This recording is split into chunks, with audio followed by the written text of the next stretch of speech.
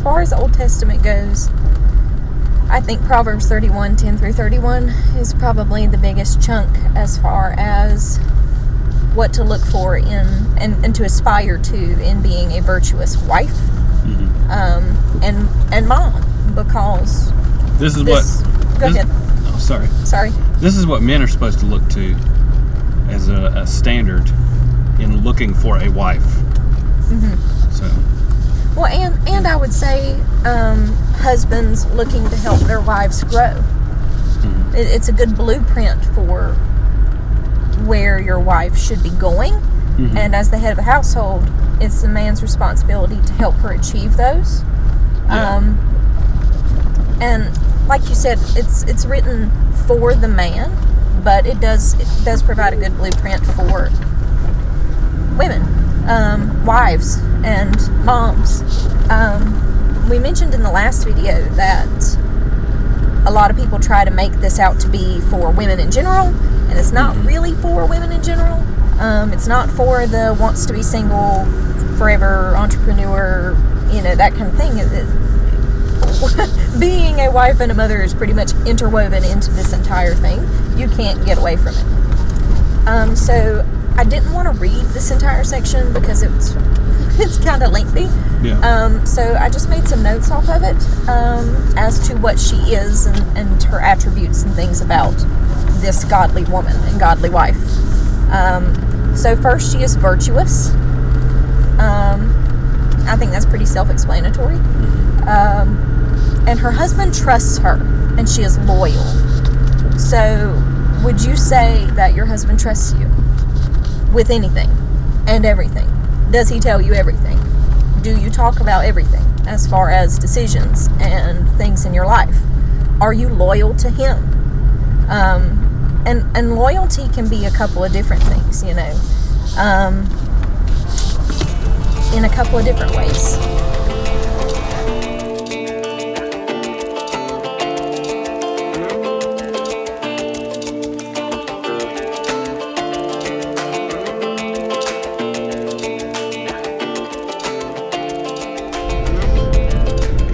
So, loyalty, like she is loyal to her husband. So, on the face of that seems pretty straightforward. But what about when the husband's not around? It's easy to be loyal to somebody when they're there. But what about when the husband's not around? Do you talk about him with friends or family? That's not being loyal. So, in your thoughts, are you loyal there? There's just so many different ways you can, when you really think about loyalty, about whether or not you're being truly loyal to your spouse. She does him good all the days of her life. So everything that she does in her day-to-day and her in everyday life, she's putting her family before herself. She's doing good for her husband and her family before herself.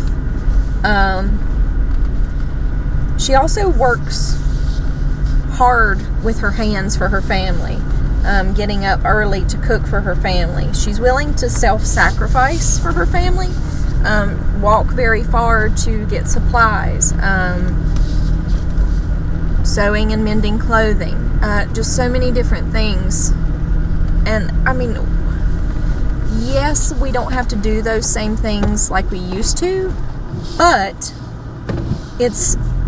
we can still be self-sacrificing for our husbands and our family.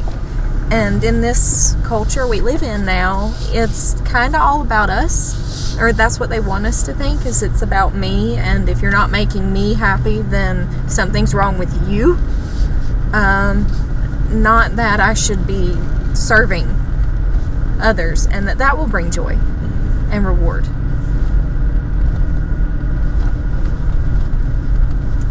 She's resourceful and wise with her money. It says that she actually buys a field, and so she has a little bit of side business, it seems, when she's has the ability. But you really get the sense in Proverbs 31 that any money she's making is last priority for her. So, she is strong.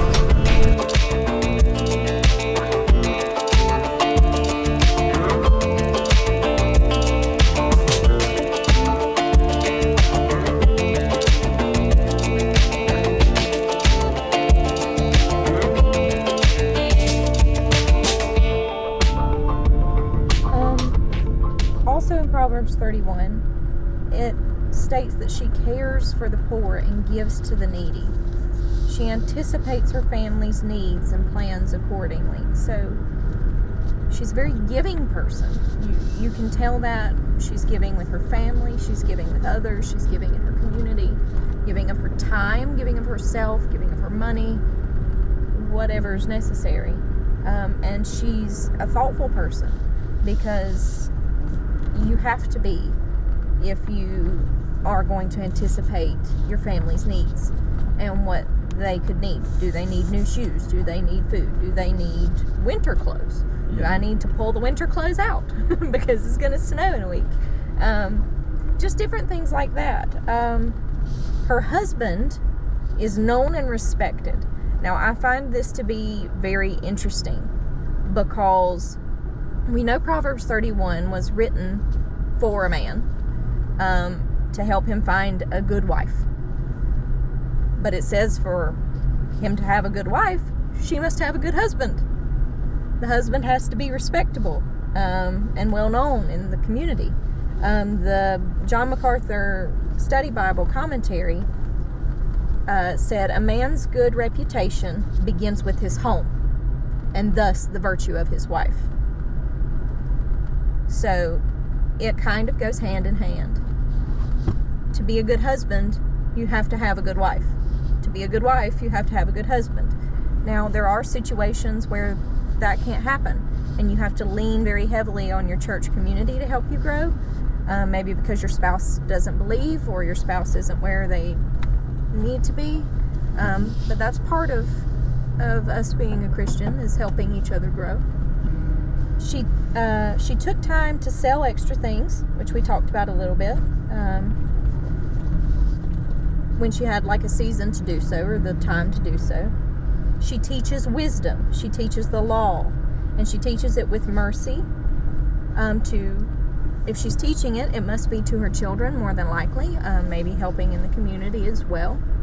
But for her to teach it, she has to have it. She has to know the law of God. She has to know the Word of God. And she has to have wisdom, and she has to be a merciful person and a kind person. She's a skilled manager of the home. It's hard to be a skilled manager of the home when you're not home. Just going to put that out there. Yeah. And we'll talk about that a little further in the New Testament, because this is Old Testament. Talk about it in the New Testament.